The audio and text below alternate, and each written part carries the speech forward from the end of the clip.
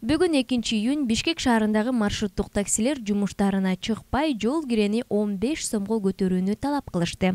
Эске салсак, маршруттук таксилердин айдоочулары буга чейин январь айында ушул эле талап менен дагы митингге чыгышкан.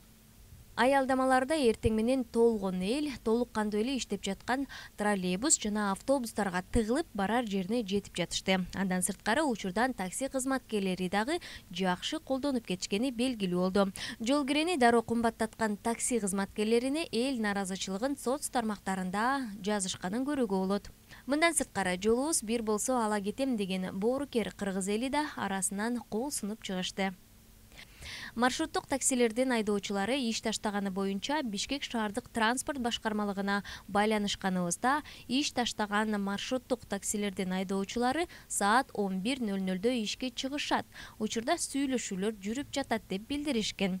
Көчөдө бир да маршруттук такси таппагандыктан алар чогулган жерге барып окуянын чоо жайын сурап өттүк. Могу Өйдө жакта турган чоңдорубузга да кайрылып кетебиз. Бул токтогонубуздун себеби бизге бала чака бакканга эч кандай мүмкүнчүлүк жок. Акча тыйын артпайт. Элементарный эле айта кетсек, запчасттар кымбат. 1000 сомдук запчасттар 2200 сом болуп кетти. 350 сомдук колодкалар 1000 сом болуп кетти. 4500 сомдук радиаторлордун 6500 сом болуп кетти. Дөңгөлөк 4000 сомдук дөңгөлөктөрүң 6500 болуп атат азырча. Именно мен кече алдым дөңгөлөктөрдү. Анан эртең менен 6-да чыгабыз. Кечинде 11-де үйгө барабыз. Үйгө 600 сом, 700 сом алып кетебиз. Ар бир водителде жок дегенде 2ден кредиттери бар. Ал 2 кредитти төлөгөнгө вообще акча артпай атат да, бул жагынанчы. 500 сом, 600 сомдон үйгө алып кетебиз калп айткан болуп. Анан биз бала чака багалабызбы, ушул жактан өзүбүзгө күмөн болуп атат. Үйгө барасың, аялдар менен ызылдашасың, үйдө семья менен. Ата-энең урушат, машинаны алдың, кана акча тапканың депчи. Өзүбүз 7000-8000 долларлык машиналарды айдайбыз. Үйгө 500 сом, 600 сом алып барабыз чынында. Запчас кымбат. Элементарный эле жей турган жумуртка 6 сом болчу, азыр 12 сом болду. Картошка 60 сом болуп атат, пияз 60 сом болуп атат, продукты бүт, суу майлары болсо 700-1000 сомдон болуп атат, бардыгы эле кымбаттатты. Даже жерде пробкада токтоп туалетке кирейин десең, дордойдун ичинде 5 сомдук туалетиң 10 сом да, туалет. Ал мындай эч мындай чыгымы жок. Бизге эл түшөт. Бир конечныйдан экинчи конечныйга барат 30 км. 30 кмге 10 сом берип барышат. Ошого да нааразы болушат. Биз кайрылуубуз ушу 5 сом көтөрүп берип койсун деген эле кайрылуубуз бар. Зато бизге түшүп барып атат. Биз май жагып атабыз. Солярка 47 сом болуп атат. Ошол кайрылуубуз. Анан мындан 6 ай мурун токтогонбуз ушинтип. Анда дагы 6 ай мурун токтогондо дагы алдаган. Чечип беребиз 2 айдан кийин депутаттар кол коюп берет, чечилет депчи. Анда да чечилген жок. Мына ошонун аягы мындан аркайда биз негизи жанагы Баткендеги уруш чыкпаганда биз 5-inde токтомокпуз. Наркыл эмедечи айда, мындан 2 ай мурун токтомокпуз. Биз Баткендин жана ызычусуна карата элге каранет кылбайлы деп токтогон жокпуз, элге карадык. Анан мына эми токтоп атабыз. Эми биздин кайрылуубузду чечип берсин. Ошол биздин кайрылуубуз. Биз чыга албайбыз вообще. Качан 15 сомго көтөрөт чыгабыз. Атак үмүттөнбөй эле койсун ба, булар азыр айтып атышыптыр, 11ге чейин токтойт, булардын бир күн токтойт, андан чыга беришет өздөрү деп. Чыкпайбыз биз, до конца токтойбуз. 1 ай болсо 1 ай, 2 ай болсо 2 ай, карантинде деле жатканбыз, дагы канча жатабыз биз. Азыр 15 сом эч кымбат эмес негизи. Мындай орто нормальный цена. Биз 20 деген жокпуз, 15 сом элге макул эле да. Биз кечке чейин эл менен жүрөбүз. Эл менен кечке сүйлөшүп жүрөбүз. Мисалы, мына мэриядагы адамың эл менен көп деле сүйлөшпөйт. Биз мына маршрутталар эл менен кечке сүйлөшүп жүрөбүз. Элдин баары эле макул бугачы. Анча-мынча унчукпай эле берип атат 15 сомду. Ал бер көтөрүлүп силерге ушул деле негизи. Эртең менен 5-тен чыгып, 5:30-да турасың, кечинен үйгө баргынча саат 12. Антип жаткынча 1 болот. Эртең менен кайра эле ошол туруш. Биз бул кечте турамыз, бардык эле водителдер эртең күндө эле жинди болуп калат мындай эмеде. Уже нерв эч кимде деле калбай калды. 15 сом болсо биз деле мындай элдин катарында кечте саат 8-9-тарда барып, бала чака менен отуруп тамак ичип, кечинен нормаль жатканды каалайбыз биз деле. Кошумча айта кетсек, Бишкек мэриясы маршруттук таксилердин маселеси чечилгенче 4 кошумча автобусту ишке киргизишти. Ооба, даже мына жумушка кечигип баратам мен бүгүнкү күндө. Бирок мен ырас эле болду деп айтат элем да. Неге? Себеп мындай да, баягы 20 сомго көтөрүп бергиле деп атат. 25 сомго деле көтөрүп берсин. Бирок шаардык мэрияга кайрылат элем да, ушул учурдан пайдаланып 25 сомго көтөртүп, автобус менен тралейбусту киргизип койсун. 10 сомдон эле кылып койсун. Пожалуйста, эл өзү тандап алат кайсы жагы экен. Маршрутниктер өздөрү жумушсуз калганда өздөрү түшүп берет кайра. Эң оңой жол ушул да. Мен кайрылат элем ушундай мэрияга. Бирок эми баягы данный момент баягы шаардык кеңеш жок. Муну кандай чечет, ошо маршрутниктин ассоциациялары деле кичине ойлонуп көрсө болмок да. Шайлоо бүтө элек, эч нерсе боло элек, муну ким чечет?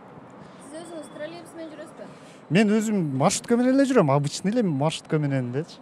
Бирок мен баягы алардын көрсөткөн кызматына канааттанбайм. Себеп мына менин көзүмчө эле бири 2 баланы сүзүп кеткен, жаш баланы. Пешеходтун. Шашып айдашат, жарышып айдашат. Клиент талашып айдашат. Анан эми ушундай адамдарга эми билбейм эмне дешти. Ага караганда мына бул троллейбус менен, автобус менен жүргөн более жакшыраак болмок да. Бизге количествосын эле көбөйтүп берип койсо, бюджетке деле шаардыктын бюджетине деле жакшы эле акча түшмөк мындан. Сонун эле. Эми пенсияларды, зарплаттарды көтөрсө, тиги эменин маршрутканын акчасын көтөрсө деле болот да. Алар да бала бакыра багыш керек да. Мен туура эле деп ойлойм. Кыргыздар кыйынчылыктан чыгып көнгөнбүз да, маршрутниктер тоже чыгышсын да байкуштар. Бирок машиналарын оңдоп бир тазалап, мындай элдикине окшоштуруп таза кылып алып чыгышса көтөрсө болот. Жанагындай шалдыргандар менен эмес. Туруп барасың да азыр. Көптөр эле туруп барат, отурбайт. 15 сомдон кылса, негизи местасына отуруп барса, анда жакшы анда бардыгычы. По-любому деле 15 сом кылса деле туруп барат да. Айырмасы жок да. Негизи эми жумушка байланыштуу ар пересадка кыла турган болсоң, тең жарымсы эле кетип калат эми. 3төн 1 бөлүгү кетет да жол киреги. Күнүгө эле жумушка барып түз келбейсиң да. Барчу жерлер болуп калат. Ошондой болуп калат да. Күндө мисалы үчүн пересадка кылганда кээ бирлер 40 сом менен кетет. Андан дагы тышкары бир жака бара турган болсоң, адан да көп кетип калат да. Бул бензиндин кымбаттоо болуш керек. Мен аларды деле туура эмес эле, буларды деле туура эмес деп айта албайм. Баягы ортодо болуп калды да. Бул мамлекеттин баягы акчасы жетишпей атканынан, автобустар азынан, анан беркилердин бензиндин кымбаттаганынан болуп атат деп ойлойм. Анан маршрутканыкы туура эмес же, элдики туура эмес деп айта албайм. 15 сом болсо нормальный эле да. 20 сом эмес, 15 сом болсо жакшы болмок. Аларга деле, бизге деле, маршрутниктердин деле өзүнүн жашоосу бар да. Ремонту бар дегендей, бала чака багат. Алар деле эл да. Аларды да түшүнүш керек. Ошол түшүнүп эле кабыл алыш керек. Мен колдойм.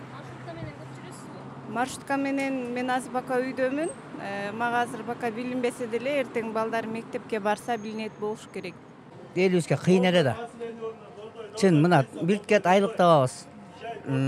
Эчтеке жетпейт. Элестетип көрүнсө азыр маршрутка 20 сом болсо, эмне менен барып келесиң? Мына мен тазалык иштейм, ачык эле айткандачы. Анан мына менин айлыгым 10 000 сом. 10 000 сом семьямды багамбы же күндө шаарга жолго өткөрөмбү? Ошону суроо берип мындай чечип берсин да баарын дегичи. Анан байкуш карапайым элге көчүп кетет. Эмне болду? Мына биз байкуш турабыз эде. Туурабы? А чоңдор отуруп турат, баштарын орто жактачы. Эч кимди караган жок. Мага мисалы жол көрөгө мисалы 4 күн кетип калат. 10 сомдон болгондо. 10 сомдон болгондо. Анан 20 сомдон болсо анда дагы кошуп көрбөйбүз да канча болот. Ошондо кыйын болот да бизге. Эмнеге биз анда неме алабыз? Ошонун баарын чечип берсин да. Анан урулга туруп мынакей минтип айдап кетишет. Биз байкуш мусорларны чогултуп кечки акысына иштейбиз, кечинде чөнтөңдө бир тыйының жок, жөө келесиң кери үйгөчү. Адыре бизге кыйын да. Семья багабызбы же неме алабызбы? Биздин айлыкты көтөрбөй да такырчы. Айлык жок дегенде мына медицинаны көтөрдү, немелди көтөрдү. Эмне үчүн тазалыкка көтөрбөйт? Мен ушуна суроо берем да. Чоңдорго. Тазалыктын көтөрсүн да айлыгын. Макул, алар 15 сом болсун десин. Ал бизди караган жок да. Чачын, бизге караган жок. Биз иштеп атабыз. 15 сом менен барып келсем, мен мисалы 30 сом менен барып келем күнүнө. Күндө 30 сом кеткенде мен жарым адам кетип калат. 5000 сом болсо эле жол көрөм кетет. А 5000 сом менен семья бага албайм мен. Анда пожалуйста, биздин айлыкта көтөрсүн мынакей чоңдор үчүн. Анда биз да чыгабыз бекеткечи. Тазалт. 3 күн тазалабай калсın, тазалт. Эмне болор экен шаарынчы? Бишкек шаарынын вице-мэри Русланбек Акылбеков ушул маселе боюнча маалымат жыйын өткөзүп, борбор калаада маршруттук таксилерди каттамга чыгарбай коюу үчүн 1300 автобус керек экенин айтат. Анын айтымында бүгүн шаардыктар үчүн 140 тралейбус, 125 автобус шаар тургундарын ташууда. Белгилей кетсек, учурда маршруттук таксилердин айдоочулары менен жабык эшик артында сүйлөшүүлөр жүрүп жатат. Ар бир белгилүү болгон маалыматты Super.kg порталынан окуй аласыздар.